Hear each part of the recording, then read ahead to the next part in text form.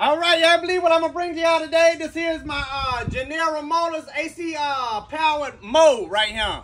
And what ended up happening is I got Archimedes in my wrist real bad. When I get on that slap a lawnmower, it have all them vibrations on it, and it mess around and juggle all my joints. I wanted out there to the orthodontist this morning. I had to get my eyes checked. He printed me off a brand new subscription, so now all my lines gonna be straight when I'm going off through them. Now you're gonna notice on this module here, you're not gonna have no 4-in-1 cycle mix, no big old gallium judge or fuel and all that, no air filter, no fuel filter. All you gotta do is plug in 120 volts. This thing gonna spool up on you.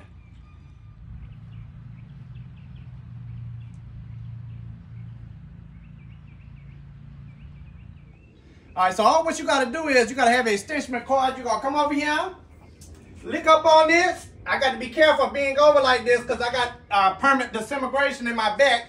And then you're going to come over here with your extension cord. And I got a lot of roots and stuff like that I got to deal with today. So if you're trying to get a lot of power out of this thing, if you're trying to really do that power up, what you're going to do is you're going to put your little diabolical grease.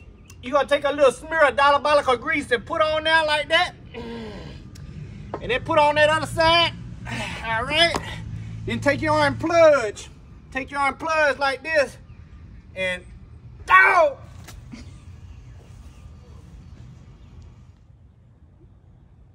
All right, now that you got everything plunged in, sometimes you'll notice it'll be a little spark when you put it together. But this thing is good if you get iron curtain drunk, like cutting your yard at 2:30, 3 o'clock in the morning. Y'all listen to it.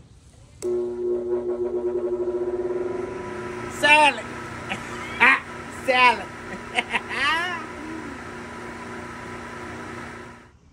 Mr. Ozell, how long will that thing run for? You said what? How long will it run for? Oh, this, you talking about this unit here? This thing will run till you quit paying your electric bill. You know that? Mr. Ozell, what's the best way to mow if you have a dog? Oh, the best way, what you're going to do is, if you got a dog, a Rottweiler, a Doberman Pinscher, or a Shao, or something like that, you're going to want to stay completely behind the unit. That way you will merch up all that dog dooble and won't mash it down on the bottom of your shoe. This thing was built back in the 1960s, and you know everybody that had one of these things, folks thought they was in the Jetsons family, out there living in a glass tube, wearing a Millennials 4 hat. If your children were mowing the yard, one of these wasn't nobody sitting with them at the lunch table. People that used one of these in the 1960s, that's everybody at the whole high school. That's who they'd put budget gum in their hair and shoot out spitballs at them. Hell, I can't really sit out here and talk about nobody because I was an oddball ass kid myself. I was always wearing turquoise and maroon colored clothes, and I was sat out by myself, and the women didn't know how to take me. I said, take me like a suppository. The world done changed because when I was growing up, we'll mow the grass, wash the car, and clean the house for $20, and that was enough money for a quarter tank of gas, a blunt, and 2 bad bitches. We'll load up in the back seat of a Monte Carlo, go park under the bridge, get towed up as a snake in a lawnmower blade, spray paint our name everywhere, and practice having kids. That was a good day. That's when we were doing something then. Everything I own, I stay in the back bedroom of my mama's house. Everything I own fit in a Prince Albert cigar box, and I was living, baby. That's what I was living now. Okay, enough of the... Shut up. No, you shut up. All right, let's fire this thing up and make tall grass short. Y'all ready? Yeah, gonna come down here and mash this button down. Woo! She ready now. Yeah, you gotta prime it up.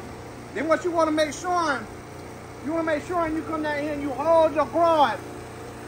Cause if you don't hold your cord and you have been struck by lightning, that's what it's gonna be like. And then you gonna airs off through there just like that. You gonna airs off through there. Oh yeah. Them women gonna love it too, baby. Them women gonna love that. All right, that's been my little tutorial on how to use the electric lawnmower. Y'all go home, mow the grass, wash the car, clean up the living room so you can bring your older woman to the house and wear out. Happy Friday, baby.